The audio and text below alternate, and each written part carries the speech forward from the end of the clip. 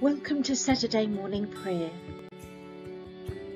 God has shone in our hearts to give the light of the knowledge of the glory of God in the face of Jesus Christ. Glory to God, Father, Son, and Holy Spirit, as in the beginning, so now and forever. Amen. The opening canticle, a song of creation. Bless the Lord, all created things, who is worthy to be praised and exalted forever. Bless the Lord, all people of the earth, who is worthy to be praised and exalted forever. O people of God, bless the Lord. Bless the Lord, you priests of the Lord.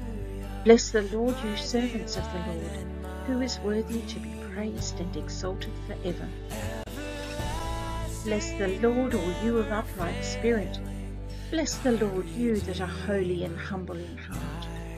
Bless the Father, the Son, and the Holy Spirit, who is worthy to be praised and exalted forever. The night has passed, and the day lies open before us. Let us pray with one heart and mind. As we rejoice in the gift of this new day, so may the light of your presence, O God, set our hearts on fire with love for you, now and forever. Amen.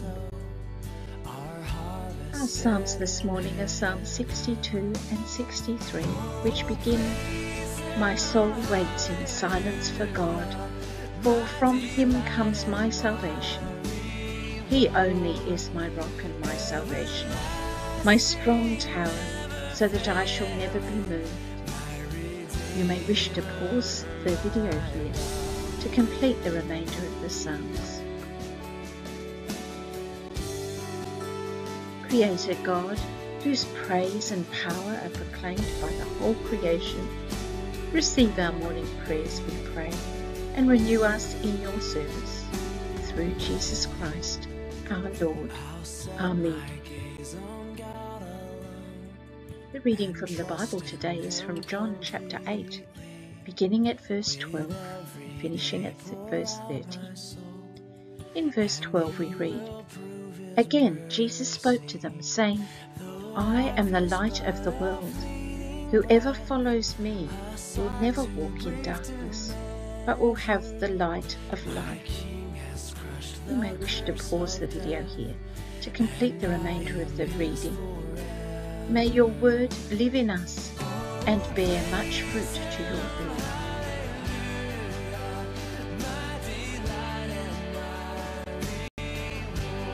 The Canticle, a song of redemption.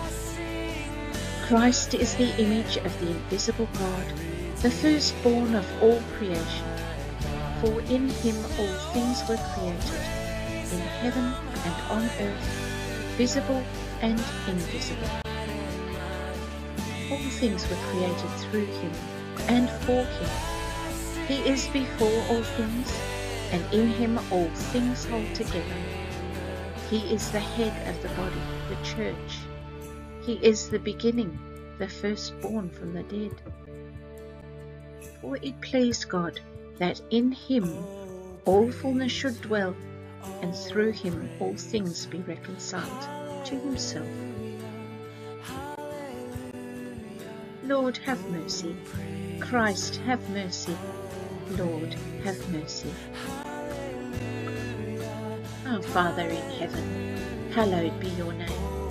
Your kingdom come, your will be done on earth as in heaven. Give us today our daily bread. Forgive us our sins, as we forgive those who sin against us. Save us from the time of trial, and deliver us from evil.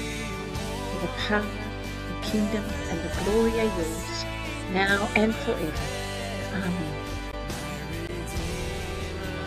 O gracious God, whose apostle James left his father and all that he had, and without delay obeyed the call of your Son, Jesus Christ, pour out upon the leaders of your church the same spirit of self-denying service, by which alone they may have true authority among your people.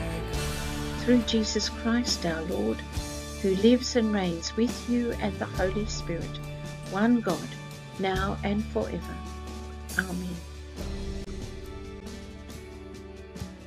You may wish to pause the video here to make intercessions, prayers and thanksgivings. Angela Ashwin notes, prayer is God's gift to us, a banquet of good things to feed our inner life, as we respond to the invitation to his feast of peace, forgiveness, challenge and love.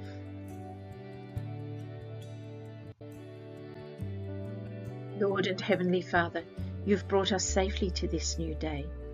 Keep us by your mighty power. Protect us from sin. Guard us from every kind of danger. And in all we do this day, direct us in the fulfilling of your purpose. Through Jesus Christ, our Lord. Amen. The Lord be with you, and also with you. Let us praise the Lord. Thanks be to God. May the peace of God, which passes all understanding, keep our hearts and minds in Christ Jesus. Amen. I'll fix my heart on righteousness. I'll look to him who hears me.